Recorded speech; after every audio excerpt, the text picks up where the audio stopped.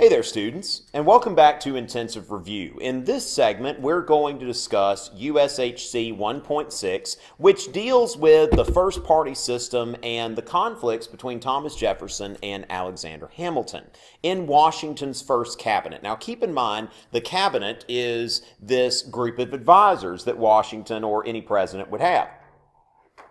Now, there's a picture of President Obama's cabinet. You notice that there are a lot of people, and his first cabinet, you had 4 people sitting down. And the reason that they got to do that is because they occupy the 4 most ancient positions in the cabinet. You had dominating Washington's first cabinet, which only included a Secretary of State, Secretary of Treasury, Secretary of War, and Attorney General. You had Thomas Jefferson, the Secretary of State, and Alexander Hamilton, the Secretary of the Treasury. Keep in mind that Hamilton has a lot of plans for money, and that Jefferson is an advocate of states' rights, so keeping them together like that, thank you, Yutzi, for that last one, that you can kind of remember that. But they were rivals, that Lincoln was kind of like this too, that both of them were about assembling a team of rivals and putting people together that don't necessarily like each other or agree with each other or won't always give the same advice. So being as we're in South Carolina, we're going to look at these 2 groups, the Hamiltonian Federalists and the Jeffersonian Republicans, or Democratic Republicans, as some exams will say. We're going to look at them with Clemson and Carolina colors. All right, now, of course, Jefferson will be Clemson because he was a champion of the farmers, and Hamilton more into business and that sort of thing and urbanization, so he'll be Carolina. All right, so Hamilton and John Adams, these were leaders of the Federalist Party. Meanwhile, the Jeffersonian Republicans, or Democratic Republicans, as you may see on your exam, Jefferson and Madison. Now, keep in mind, we may think of like most of these people as having been anti-Federalist, but then again, James Madison was a Federalist, and he crosses over because he's got a Jeffersonian view of the Constitution. So there are a lot of people in Jefferson's party who were in favor of the Constitution, but maybe not in the same way of interpretation as Hamilton and Adams, who wanted a stronger central government. Whereas the Jeffersonians wanted states' rights. They believed in the states having rights above the central government. And then, as far as the Constitution, the Hamiltonians, loose construction. All right, that we should be able to bend things when we want to, okay? Loose construction, that if the power is kind of implied, then the federal government should have it. Meanwhile, the Jeffersonians, strict construction, all right? If the power's not there, can't do it, okay? That the Constitution is not something to be bent and stretched and all of that kind of stuff. That only the enumerated powers are the powers of the central government. At least that's what they say when they're in the opposition. And then as far as government involvement in the economy, that Hamilton would like to see the government involved in economic development to help the development of business. Now, the Jeffersonians, no. Now, that being partly because the Jeffersonians are a party of farmers. And as far as the National Bank, very yes. Alexander Hamilton, that's his big pet project, is the National Bank. And the Jeffersonians, again, no. All right, protective tariff. A tariff that is not just designed to fund the government, but a tariff that is designed to thwart competition and to encourage American industry. Hamilton wants that. Jefferson says, first of all, where is that in the Constitution? Second of all, how does that help farmers? So the Jeffersonian Democratic Republicans, kind of the original party of no, that they're the party of a smaller central government that does not interact with the economy and interprets the Constitution very strictly. Federal assumption of state debts. Should the federal government take on the debts of the states that they incurred after the American Revolution? And Hamilton says, yes, we should just put it all in a common pot. The Jeffersonians, no. All right, and as far as supporters, urban, people who were engaged in commerce, these are the people that supported the Federalists, whereas farmers and people in rural areas supported the Jeffersonian Democratic Republicans.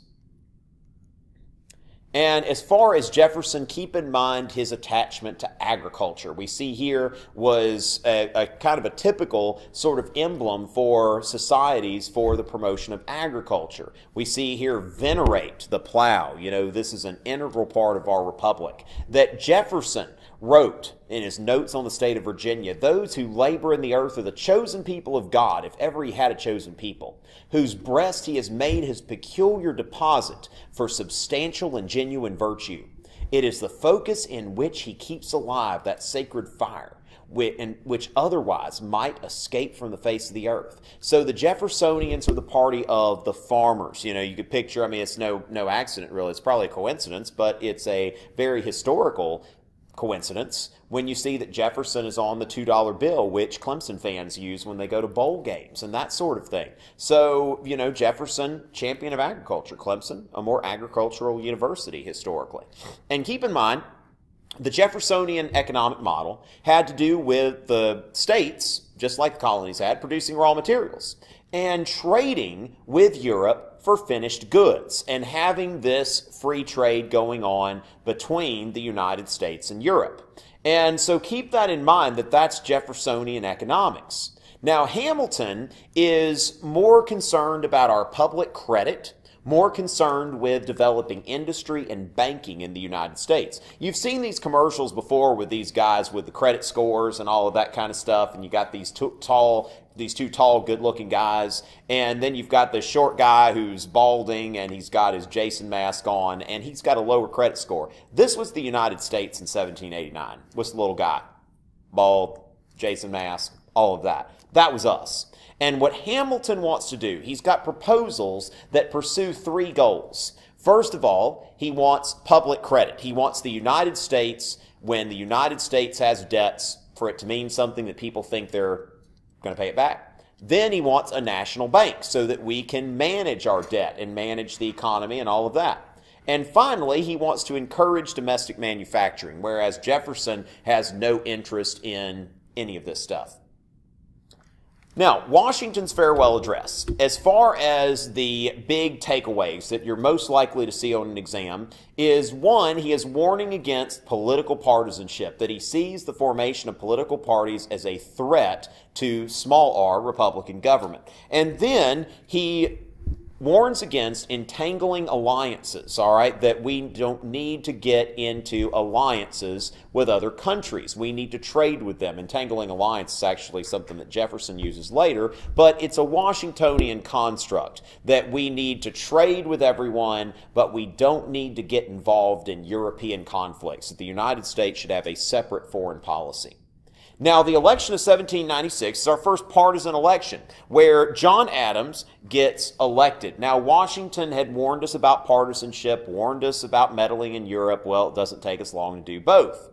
And in 1796, we see that sectionalism, which is a theme of U.S. history, is also very evident here, where you have the farther north and the farther east you go, then the more likely you're going to see support for Adams. The farther south and the farther west you go, you see support for Jefferson. Now, in 1796, Adams ekes out a very razor-thin electoral victory, which Jefferson is going to do kind of the opposite. He's going to eke out a razor-thin victory the other way in 1800. And partisan newspapers, which we hear the media criticize, they say that our media is very partisan, that sort of thing, really had nothing on these people, all right? That these parties had newspapers, Jefferson paid his guy, Hamilton paid his guy, and they went back and forth with each other, and they would say insulting things about the president, called President Adams old, querulous, bald, blind, crippled, toothless Adams. And the Federalists got tired of it. They passed the Alien and Sedition Acts. Okay, in the course of this, you had this Griswold lion fight, people actually fighting each other. And the Alien and Sedition Acts, now as far as who, all right, that they have placed, as far as the Alien and Sedition Acts, that the Federalists in Congress passed these acts, and they clamped down on citizenship and political speech, because they think that immigrants are going to vote with the Jeffersonian Democratic Republicans. Just like today, when people side on the immigration debate, who are they going to vote for? The people that think they're going to get the votes want it. The people that don't think they're going to get the votes don't want it. All right, so the Alien Sedition Acts put these restrictions on citizenship and political speech in spite of the First Amendment. And what happens here? The Sedition Act was not constitutional, because the First Amendment says that Congress shall make no law abridging the freedom of speech or of the press. And so this is a reserved power, and Congress has usurped this power. So Madison and Jefferson write the Virginia and Kentucky resolutions, and these are protest resolutions that are aimed at the federal government. And what they do is they say that state legislatures can protest. Now, Jefferson goes so far even to say nullify unconstitutional laws. And in the Kentucky resolutions, Jefferson says, in question of power then, let no more be heard of confidence in man, but bind him down with the chains of the Constitution. Now, this protest movement kind of dies because Jefferson's saying, like, don't secede or anything like that. We're just going to try to get elected. And that's what he does in 1800, the so-called Revolution of 1800, where the Jeffersonians get elected and this whole nullification states' rights thing is going to go to sleep and fight another day. So with that, in the next segment, we will look at the Marshall Court and all of the decisions there and kind of compare John Marshall and Thomas Jefferson. Hopefully you'll continue with us. See you in a bit.